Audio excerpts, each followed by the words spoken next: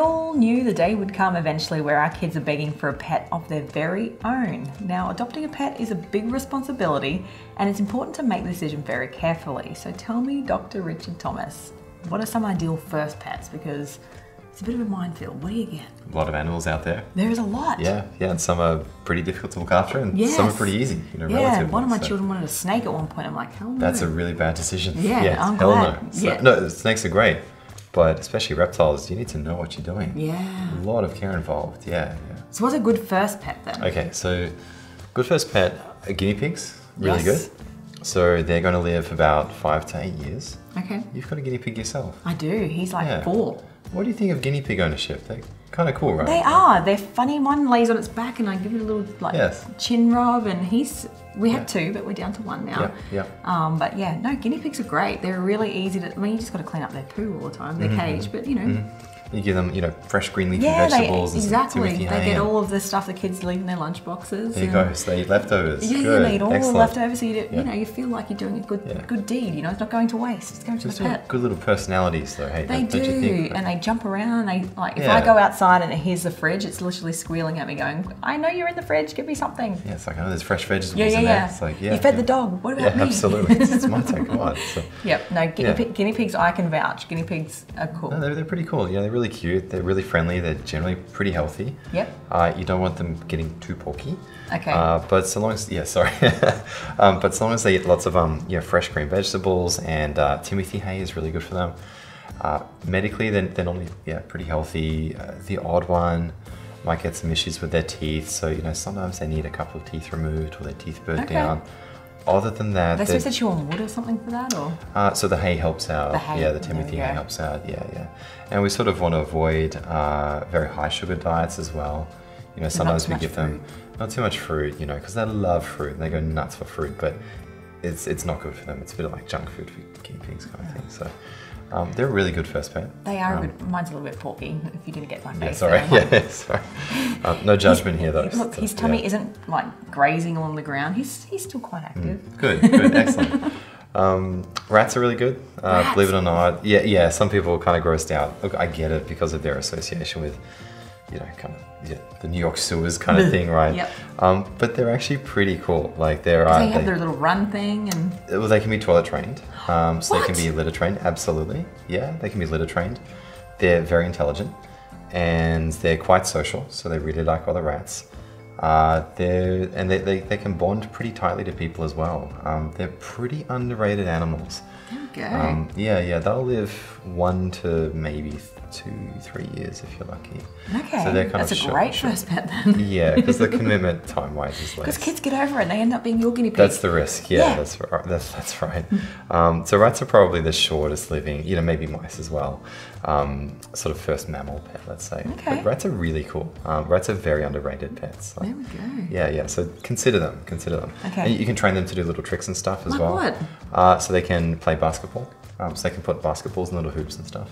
Really? Yeah, absolutely. Check out YouTube. There is a bunch of really cool tutorials. I've seen guinea pig YouTube videos, and they can do the guinea pig Olympics. Yeah, that's a good one. Yeah, absolutely. Rats can play basketball. They can. Yeah, absolutely. Oh my gosh. They're really cool.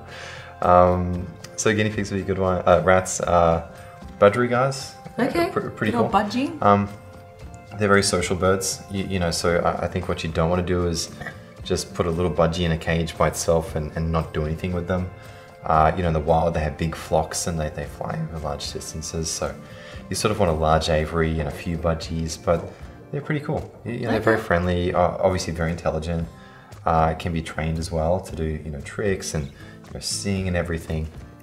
They live for around 10 years on average. Okay. You get some really beautiful colors with them as well. So budgies pretty neat. Goldfish, obviously, good go-to. Yes.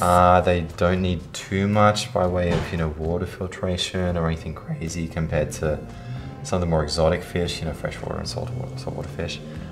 Goldfish, if they're well looked after, will live for about 10 to 15 years. Wow. So they're actually quite a commitment if you're looking after them properly. Curiously, major health issue with them is they tend to be overfed, so they get too fat. And then they can't kind of equalize their swim bladder properly, and they start to get swim bladder issues. So you just need to feed them a little bit once a day, twice a day even. but don't feed them, 7 or 8 times a day a huge amount, because they get too fat and they get very sick. So. But yeah, goldfish are lovely, and they can be trained to play soccer as well. There are a couple of kids Really? Absolutely, they can be trained to swim through hoops and put a little soccer ball in an underwater net. Man, my pets are so lazy. You can seriously teach a goldfish to go through hoops. Yeah, absolutely. Yeah. So you can buy training kits online and look up some YouTube videos as to how to do it. But yeah, I think the point being is that these little pets, you think it's just a little goldfish or a rat, but they can be really rewarding. And so I wouldn't discount them as a good first pet. Well, I've got most of what you just said, except for the rats. Yeah, fair enough. I've got a guinea pig, I've got the goldfish. Look, rats are very psychological, I get it. But like I was saying, you can actually toilet train them. They can actually be very clean animals. So. That's amazing. Yeah, pretty cool. I think obviously then you have dogs and cats, right? Yeah. So obviously most of us know dogs. I think in terms of dogs as a first pet, you want to make sure you get one that's very family compatible. Mm-hmm. So to name some breeds, Staffies are really good family dogs.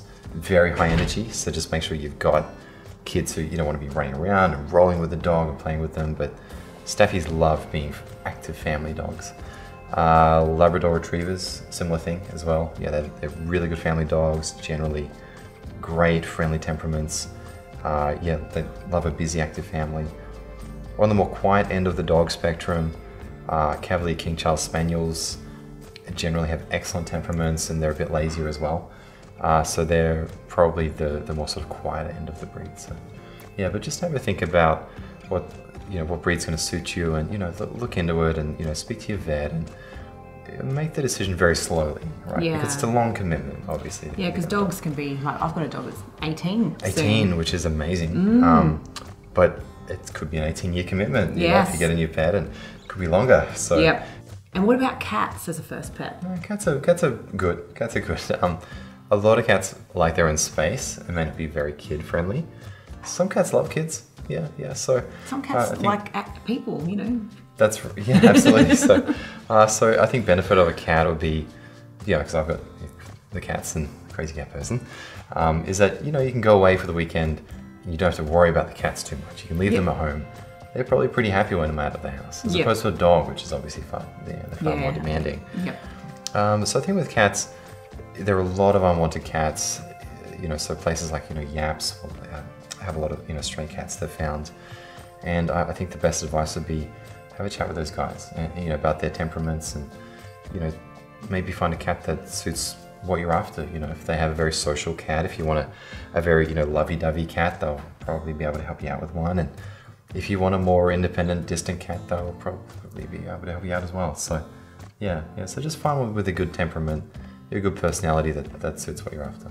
I love it. So tell me then, what's the benefits of children having a pet? Because, what's the best age, I guess? Because obviously, good question. When they're really little, it's not probably a good idea that you've just had a baby to get a pet, because you're going to be looking after two animals at the same time. That'd be pretty crazy, hey? So. Yeah, a baby's an animal, I guess, but you know what I mean. It's a lot of responsibility. Hey, you said it, it's a lot of responsibility. So when the kids are a little bit older, where they can actually later on, maybe 5 or 6-ish, reasonable age, and if they're kind of soft and very empathetic, maybe earlier. Yeah, I think because I've got niece and nephew, and even at 3 or 4, they're tugging the dog's tail and doing that sort of thing, and they're just kind of lucky they were good dogs. Otherwise, some dogs would kind of tell them it's not very cool by using their mouth, right? So and obviously you want to be washing your hands a lot as well, because worms, fleas, that sort of thing. It's possible to pick those up. So I think 5 or 6 years is a really good age. The benefits, we know from some studies, really good. Pets are really good at developing empathy in younger kids, and I think as a parent, it's a good way to kind of test and train responsibility, and commitment as well, right? So I can definitely see the benefits there, but I'd also say you don't have to make this decision quickly. Don't dive into a pet as an impulse thing because one day your kid wakes up and wants a pet. They're a long, pretty long commitment. Even the goldfish can be like 15 years, right? Yeah, our goldfish are like 5 or 6, and it's like, they're just midlife at the moment potentially. So so look, they're a big commitment. So make the decisions slowly, definitely. Well, there you have it. whether you opt for a guinea pig or a budgie or a rat or a dog or a cat, or not a snake though, not a good first pet. No, snakes require very specialized knowledge. Okay. You want to be good with snakes before you get a snakes. There you go. Go one of the small furry ones or the goldfish. You got it. Got it. Yeah.